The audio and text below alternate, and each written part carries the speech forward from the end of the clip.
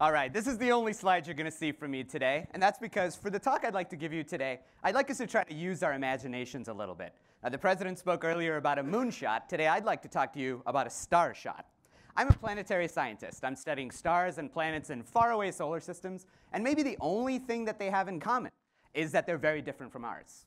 So let's take the particular case of planetary orbits. Now, in our solar system, the planets hum along in pretty quiet and predictable orbits, and the reason for that is distance. Our nearest neighbors, Venus and Mars, are so far away from us that their orbits can't possibly disturb our own. But today I'd like to talk to you about a star system called Kepler-32, where that's most definitely not the case. So if my arm span is the distance between our sun and its nearest planet, Mercury, here's the distance between Kepler-32 and its closest planet. In fact, there are 5 planets jammed into this distance. So that's a lot of mass moving really close to a lot of other mass, and it creates an intensely tangled mathematical nightmare. I could tell you that, but let's try to visualize that a little bit better. What would that look and feel like? Imagine if Mars were so close to Earth that we could watch it rise and set in our sky 8 times a day. Now that mass would be a constant forcing function on the orbit of our moon, trying to kick it out of Earth orbit, even out of the solar system.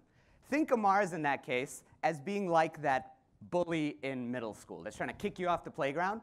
That's pretty much what's happening at Kepler-32, except we have 5 playground bullies, and they're fighting each other for dominance.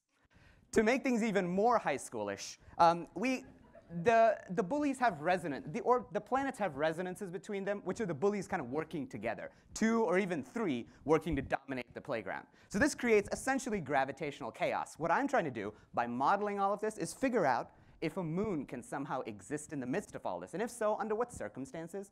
The reason that's important is because we're easily 50 to 100 years away from telescopes strong enough to actually look up there and tell us if there are moons. Now, my research finds that yes, moons can exist even in such cramped systems. However, in doing so, I made a really interesting discovery. Moons can actually dynamically hop between planets.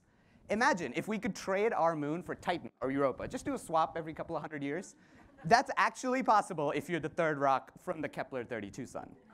Thank you to those of you that got that reference. The final thrust of my research is to figure out what is the maximum mass that one of these moons could be. That's going to tell us what they look like long before we ever image them with telescopes. Are they small asteroidal moons like at Mars? Are they bigger moons like our own? Or just dust rings like at Saturn? That's what I'm working to figure out.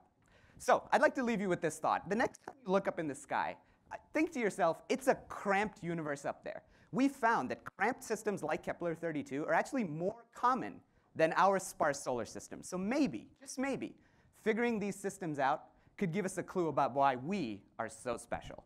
Thank you.